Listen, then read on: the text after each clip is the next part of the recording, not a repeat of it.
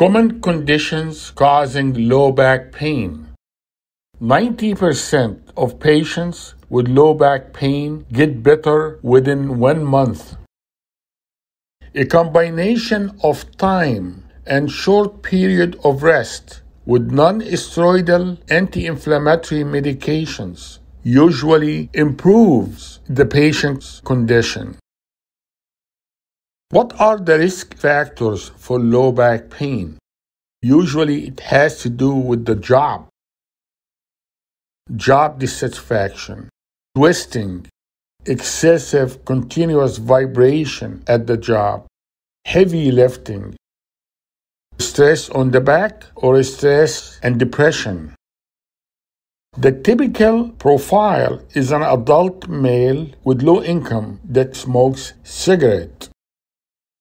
Cigarette smoke is bad for the vascularity and the nutrition of the disc.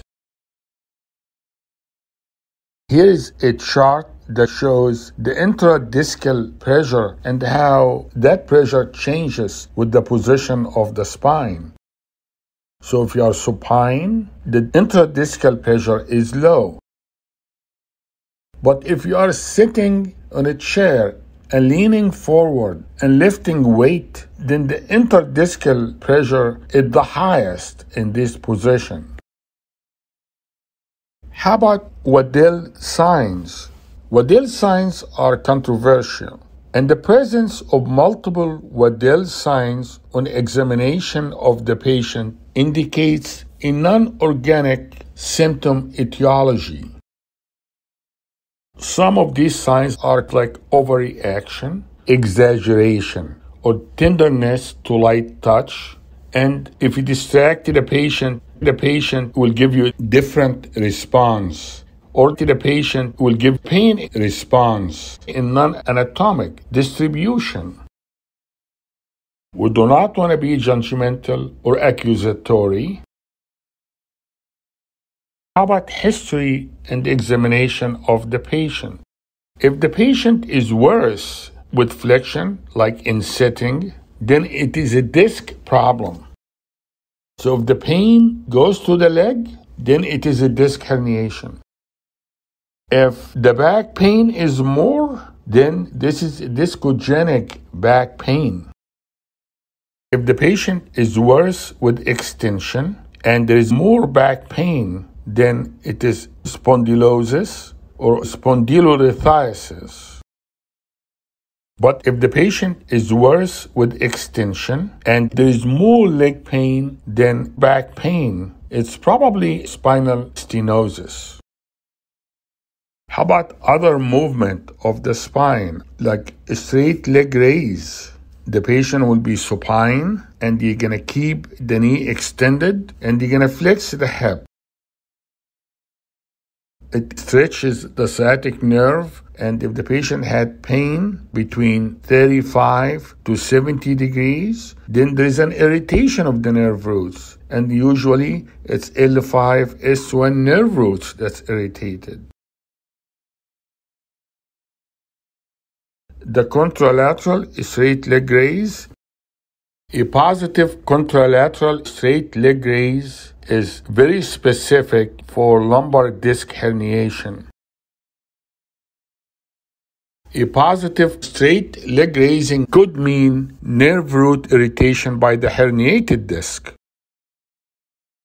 For surgery to be successful, you need to have all these three findings together: positive straight leg raise, positive disc herniation on imaging study, and neurological findings.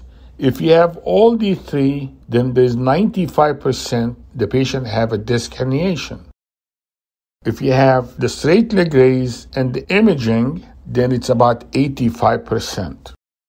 A positive straight leg raise alone could mean the patient has a 66% chance of having a herniated disc. How about imaging? Usually start with X-rays. The MRI will show abnormal disc in about 1/3 of asymptomatic people that are younger than 40 years old. There will be false positive MRI findings in 90% of the patients that are older than 60 years old. You will find abnormal MRI findings in normal people. Indication for an MRI. When do you get an MRI?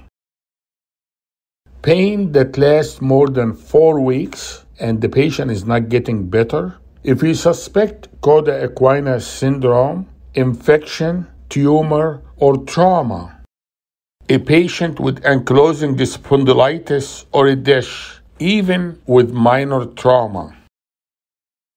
MRI with gadolinium differentiates recurrent disc herniation from fibrosis. Fibrosis enhances with gadolinium. Recurrent disc herniation does not enhance with gadolinium. These are the most common causes of low back pain.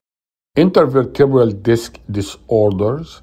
It can be herniated disc, or it can be internal disc disruption, Coda equina syndrome, or degenerative disc disease.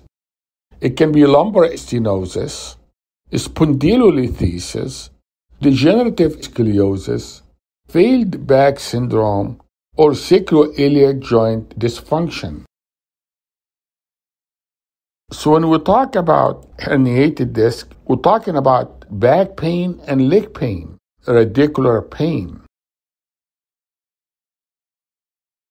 L4, L5, and L5S1 are the most common levels affected by disc herniation. The usual location of the disc herniation is posterolateral. It's a common location for the disc to herniate posterolaterally. So let's assume it's L4, L5 disc herniation. That posterolateral disc herniation will affect the traversing nerve root. So it will get the L5 nerve root. But if it is a far lateral disc herniation or a foraminal disc herniation, it will affect the exiting nerve root. So it will affect the L4 nerve root in 5 to 10% of the cases. Exiting nerve root means the upper nerve root. When you do straight leg raising, it will be positive, and that's called the tension sign. Types of disc herniation varies from protrusion or bulge to a herniation to a sequestered disc. The manifestations of L4, L5, and S1 nerve root irritation. This is the most common findings of L4 nerve root irritation. This is the most common findings of L5 nerve root irritation. And this is the most common findings of S1 nerve root irritation. Coda equina syndrome. Central disc herniation affect multiple nerve roots that control the bladder and the bowel. The patient will complain of back pain more than radicular pain and will also complain of bladder and bowel symptoms, frequency, incontinence, and the sensation over the perianal area is affected. Early diagnosis with an MRI and early surgery is important. The internal disc disruption is called discogenic back pain. Early disc degeneration can occur due to annular tears. The patient usually have back pain and no leg pain, and the pain will be worsened with flexion and sitting. Degenerative disc disease, there will be loss of the disc height, and L4, L5 level is significant. Lumbar stenosis is narrowing and degeneration of the spinal canal. There are two types, a central type and a lateral type. In the central type, the pain worsens with extension. The patient may have neurogenic claudication and rule out vascular problems. Examine the pulses. Sitting and flexion of the spine will relieve the pain. Grocery cart sign because it increases the spinal canal size. There is cramps and heaviness of the calves. The pain starts proximally and goes distally. In lateral stenosis, you'll get radicular symptoms. How about spondylolisthesis? If there is a bony defect in the pars, that's called spondylolysis. If you see a slippage of the vertebra due to a defect in the pars, that's called spondylolisthesis. The slippage of the vertebrae could compress the nerves and narrow the spinal canal. It can occur in younger age groups from repeated activities such as gymnastics. There will be pain with extension of the spine, and it may progress with time. There are multiple types, but one of them is the ethnic type, which is more in males. L5S1 usually involved, and it will involve the L5 nerve root with hamstring spasticity. In the degenerative type, it's more in females. It usually affects the L4, L5 level. The slippage is not severe. The pars remain intact, and this condition is common in middle-aged females. The ethnic type, there are pars defect. You got a stocky dog sign, which the defect is seen in oblique x-rays.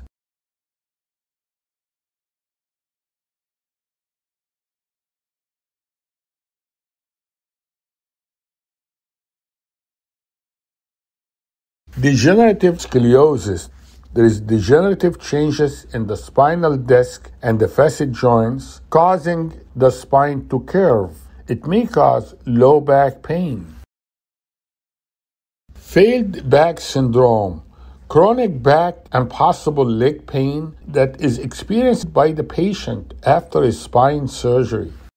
It could be due to non-mechanical causes, such as psychological factors, postoperative infection, or adhesions and epidural fibrosis. It may also be due to mechanical causes, such as inadequate surgery, recurrent disc herniation, failure of fusion and/or fixation, and maybe due to instability of the spine. For example, if the surgeon removes one facet on one side or 50% partial facet removal, but it is done on both sides, that may cause iatrogenic spondylolisthesis. Sacroiliac joint dysfunction is an occult cause of low back pain. Pain is in the lower back region, usually to the sides. The Faber test is helpful in determining the presence of SI joint problems. The best method for diagnosing the presence of SI joint problems is by administering an injection into the SI joint to localize the source of the pain. And this step is extremely important if you're going to decide to do surgery for fusion of the sacroiliac joint. In addition to all these factors, look for osteoporotic compression spine fractures in the elderly and rule out multiple myeloma or metastatic tumors. Try to rule out other conditions, such as hip conditions when you're dealing with spine condition. Be aware that hip conditions and the spine conditions may affect each other, not only in the management, but also can confuse the diagnosis. Also try to differentiate sciatica that's caused by disc herniation from sciatica that's caused by piriformis syndrome. Thank you very much. I hope that was helpful.